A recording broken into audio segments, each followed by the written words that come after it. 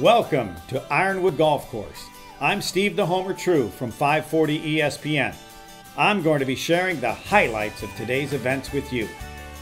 We are here at Ironwood Golf Course in Sussex, Wisconsin, covering the final day of this one-day event.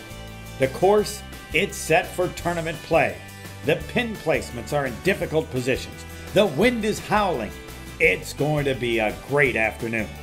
Today, we're going to cover the highlights, the lowlights, the Cinderella stories, and much, much more. As always, we do appreciate your business. And oh baby, you are going to enjoy this video.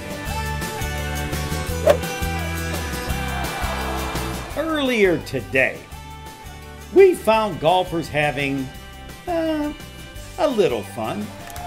We found golfers having lots of fun. And we found golfers having maybe just a little too much fun. The field, filled with a variety of players. Some elite athletes. And the great teamwork. Gotta love the teamwork. Teams with intense focus and concentration. We had the unbelievable. And of course, we had the unforgettable.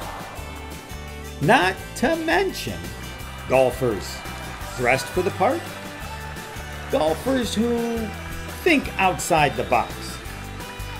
And there's one in every event. That group who takes the game seriously and usually ends up finishing in third place. How about smile? And finally, the group of the day. Remember, what goes on at Ironwood stays at Ironwood.